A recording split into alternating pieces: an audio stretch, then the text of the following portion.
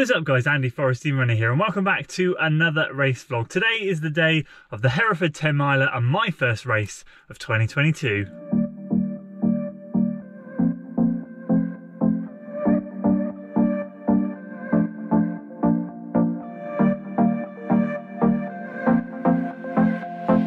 We're here, there he is, surprise.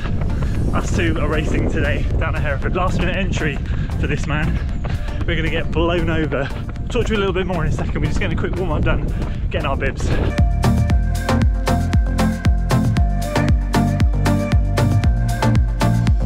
Okay, we have our bib numbers. We're scoping out the course. Ridiculous, absolutely ridiculous. There's a mountain at 8 miles. First reactions. Okay, so I came away for a flat holiday. Should have stayed in Wales. I think the Brecons are less than this. Anyway, we both kind of kept this one a little bit quiet, mainly because I don't know, you're a last minute entry. Yeah. I'm focused on Bourton next week, so this is a hard training run. We're on the back of Storm, Dennis and Eunice. I think it's Dennis. And Dennis? What was it then? What was the first Storm? Dudley. Dudley? Storm Dudley. So, as you can see, the debris on the road is a bit nuts and it is very windy. So not only have we got hills to contend with, we have wind, a runner's worst nightmare. But I think, do you know what, I'm just going to say, I think we got a headwind on the way out and not back, but that was a headwind coming back. God only knows, it's going to be a nightmare. We'll see how we get on today. Got the bib number, let's go and pin it on.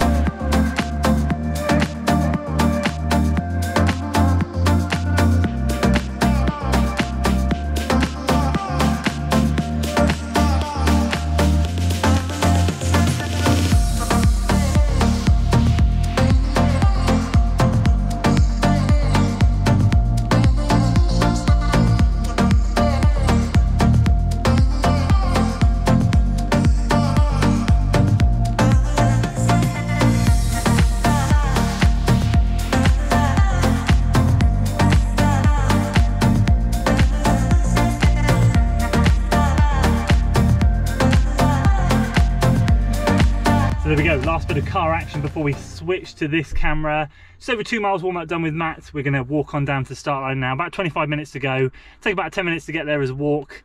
And yeah, let's get this show on the road. Wish us luck. It's going to be hilly, it's going to be windy, it's going to be rainy. It's going to be good fun. So this is a little bit of a Welsh runner takeover. Andy won't jog to the start line because he's worried about losing energy. It's about 800 metres away. Talk to me, Andy. I didn't actually say I'd lose energy, I just said I didn't want to run to the start line. He's worried. But come on, like, Yeah, plus look at your shoes and look at my shoes. You've got the energy saving shoes. Alright, so yeah, he's got Vaporflies on, by the way. Yeah, look at yours. Ooh, the bouncy shoes for the hills.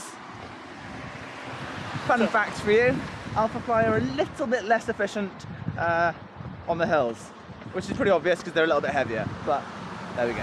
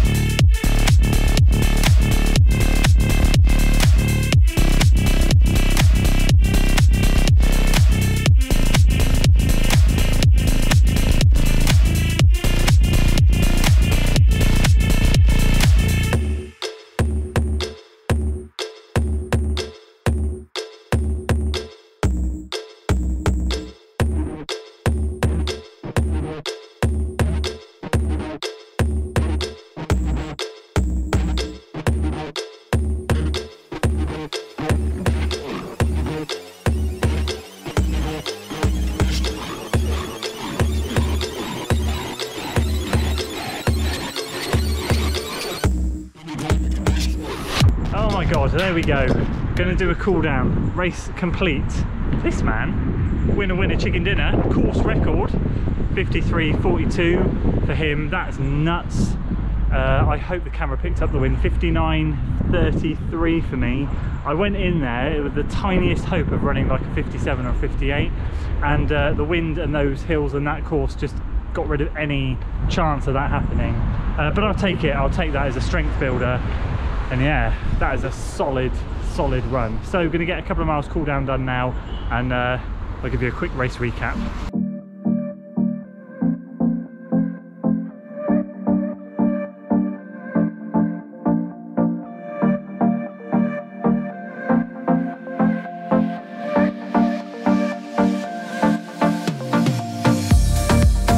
So there we go, back in the car, race medal done. First and foremost, before we go into the race recap, massive thanks to the organisers. What a race.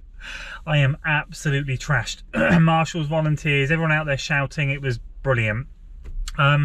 Great to see Matt there, great to see Matt win, get the course record, that was fantastic. He is in insane shape. If you missed the video from the other week of me interviewing him, talking about his training, it really is a must watch, if you can excuse my heavy breathing on it, because I'm way too unfit at the moment. He's in good shape. 53.42 on that course is nuts. So hopefully the camera will have picked up some of that wind.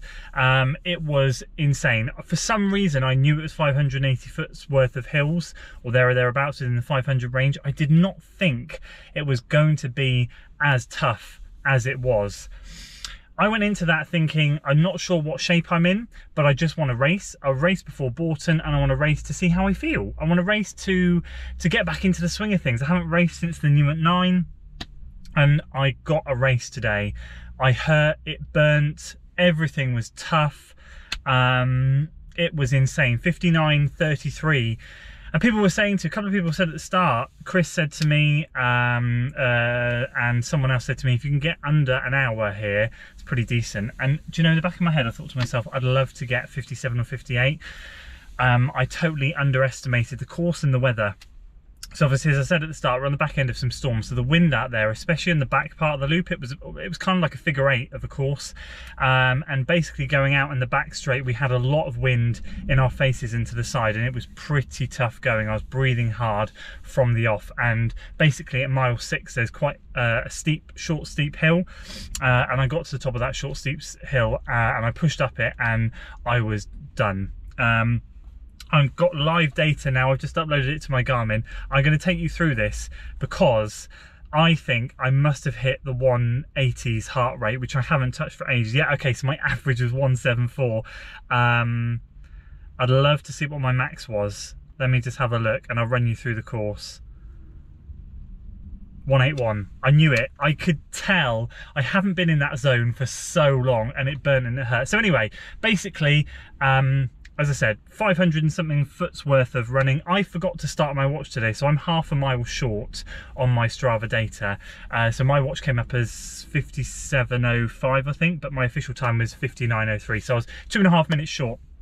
Either way, it's a good uphill start, and then it just rolls for the first sort of 4 miles. It's just kind of down or up. There's a few kind of straightish sections, but it's really mainly down or up. Then you kind of get to the top and the back of the loop, and you hit a main road, and you run up that for, I don't know, half a mile or something, and that's kind of like gently down and then gently up. And as you peel off that, that's when the wind really hit me on that back straight. So my watch came up around 4.5 miles. That would have been about 5 miles ish in real time. And you have a really nice downhill at that section, which I was looking forward to. I'd earmarked that on the course, but the wind just smacked us in the face. So we flew down a hill, kind of flattened out a little bit for half a mile, and then, as I said, up to that steep bit at mile 6. That's when I mean, I'd worked really hard all the way up to that point, and I was breathing heavily. But I got up to the top of that hill and I absolutely just blew a gasket, and I just had to go into cruise control at that point.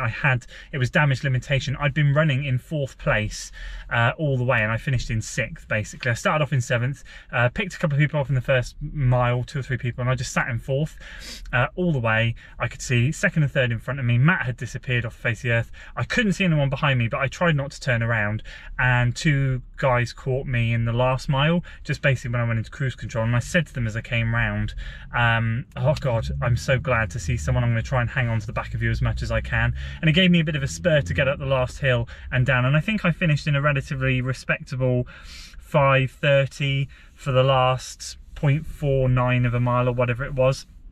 But my splits were relatively decent, 5:58, 5:50, 5:47, 5:58, 5:52, and that was for the first 5-6 miles. So I was really happy with that.